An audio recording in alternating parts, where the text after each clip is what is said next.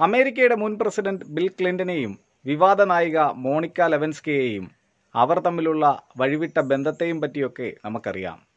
എന്നാൽ ലിൻഡ ട്രിപ്പിനെ പറ്റി നമുക്കാർക്കെങ്കിലും അറിയാമോ? അവരാരാണെന്നല്ലേ? ക്ലിന്റന്റെയും മോണിക്കയുടെയും വഴിവിട്ട ബന്ധത്തെ പുറം ലോകത്തെത്തിച്ച അമേരിക്കൻ സിവിൽ സർവൻ്റ് ആയിരുന്നു ലിൻഡ ട്രിപ്പ്. ഇപ്പോഴെന്തിനാണ് അവരെപ്പറ്റി പറയുന്നത് എന്നതല്ലേ നിങ്ങളുടെ ചോദ്യം?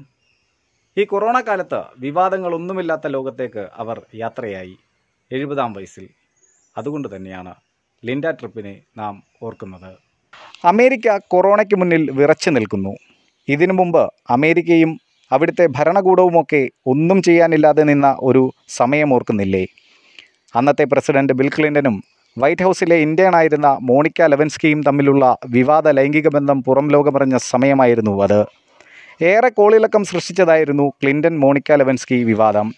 ഒരീച്ചയ്ക്ക് പോലും കടന്നു ചെല്ലാനാവാത്ത വൈറ്റ് ഹൗസ് എന്ന സുരക്ഷാ കോട്ടയ്ക്കുള്ളിൽ നടന്ന അതിരഹസ്യ സ്വഭാവമുള്ള ആ ബന്ധം എങ്ങനെ പുറം ലോകമറിഞ്ഞു എന്ന് ശങ്കിച്ച് മൂക്കത്ത് വിരൽ വെച്ചവരൊന്നും മറന്നിട്ടുണ്ടാവില്ല ലിൻഡ ട്രിപ്പ് എന്ന പേര്. സിവിൽ സർവൻ്റായിരുന്ന ലിൻഡ ട്രിപ്പാണ് മോണിക്ക ലെവിൻസ്കിയുമായി താൻ നടത്തിയ സംഭാഷണങ്ങൾ റെക്കോർഡ് ചെയ്യുകയും പുറത്തുവിടുകയും ചെയ്ത് സാർവലോക സൈന്യാധിപനെന്ന് വിശേഷിപ്പിക്കപ്പെട്ടിരുന്ന അമേരിക്കൻ പ്രസിഡന്റിൻ്റെ ഫ്യൂസ് ഊരിയത്. കഴിഞ്ഞ ദിവസം ആ ലിൻഡ ട്രിപ്പ് ഇഹലോകവാസം വെടിഞ്ഞു. അമേരിക്കൻ സാമ്രാജ്യത്വത്തെ വരെ പിടിച്ചുകുലുക്കിയ അവർ വിവാദങ്ങളില്ലാത്ത ലോകത്തേക്ക് യാത്രയായി. പാൻക്രിയാറ്റിക് ക്യാൻസറിനെ തുടർന്ന് 70-ാം വയസ്സിലായിരുന്നു ലിൻഡയുടെ അന്ത്യം. 1998 അന്നത്തെ അമേരിക്കൻ പ്രസിഡന്റായിരുന്ന ബിൽ ക്ലിന്റനെതിരെയുള്ള ഇംപീച്ച്മെൻറ്റ് നടപടികൾക്കാണ് ലിൻഡ നടത്തിയ വെളിപ്പെടുത്തലുകൾ വഴിതെളിച്ചത്. പെൻറ്റഗണിലെ മുൻ സിവിൽ സർവൻ്റായിരുന്ന ലിൻഡ അവിടെ ഇൻറ്റേൺഷിപ്പിനുണ്ടായിരുന്ന മോണിക്ക ലെവിൻസ്കിയുമായി സൗഹൃദം സ്ഥാപിക്കുകയായിരുന്നു. പ്രസിഡന്റ് ബിൽ ക്ലിന്റന് മോണിക്കയുമായി വഴിവിട്ട ബന്ധമുണ്ടായിരുന്നുവെന്ന് മനസ്സിലാക്കിയ ലിൻഡ 1997 മുതൽ മോണിക്ക അറിയാതെ അവരുടെ സംഭാഷണങ്ങൾ റെക്കോർഡ് ചെയ്യാൻ തുടങ്ങി. 1998 ജനുവരിയിൽ ലിൻഡ മോണിക്കയുടെ സംഭാഷണമടങ്ങിയ ടേപ്പ് തൻ്റെ അഭിഭാഷകനായ ജിം മൂഡിക്കും സ്പെഷ്യൽ പ്രോസിക്യൂട്ടറായ കെന്നത്ത് സ്റ്റാറിനും കൈമാറി. പിന്നീട് ക്ലിന്റന് നേരെ ഉണ്ടായത് അന്വേഷണവും ഇതേവരെ ഒരു അമേരിക്കൻ പ്രസിഡന്റും നേരിടേണ്ടി വന്നിട്ടില്ലാത്ത ലൈംഗിക അപവാദ കേസുമാണ്. ക്ലിന്റനെ ഇംപീച്ച് ചെയ്തെങ്കിലും സെനറ്റിലെത്തിയപ്പോൾ അദ്ദേഹം കുറ്റവിമുക്തനായി. ലിൻഡ മോണിക്കയെ സൗഹൃദം നടിച്ച് ചതിച്ചുവെന്നും ക്ലിന്റൻ്റെ പ്രസിഡന്റ് സ്ഥാനം അട്ടിമറിക്കാൻ ശ്രമിച്ചെന്നും ചിലർ കുറ്റപ്പെടുത്തി. 2001 ക്ലിന്റൻ്റെ ഭരണകാലയളവിൻ്റെ അവസാന ദിനം ലിൻഡയെ പെൻറ്റഗണിലെ ജോലിയിൽ നിന്നും പുറത്താക്കി. പിന്നീട് വിർജീനിയയിൽ ഭർത്താവുമായി ചേർന്ന് ലിൻഡ ഒരു കട തുറന്നിരുന്നു. ലിൻഡ രോഗബാധിതയാണെന്നറിഞ്ഞപ്പോൾ ദുഃഖം രേഖപ്പെടുത്തിക്കൊണ്ട് മോണിക്ക ലെവിൻസ്കി ട്വീറ്റ് ചെയ്തിരുന്നു. കഴിഞ്ഞു പോയതെന്തായാലും ലിൻഡയുടെ ആരോഗ്യസ്ഥിതി ഇപ്പോൾ ഗുരുതരമാണ്.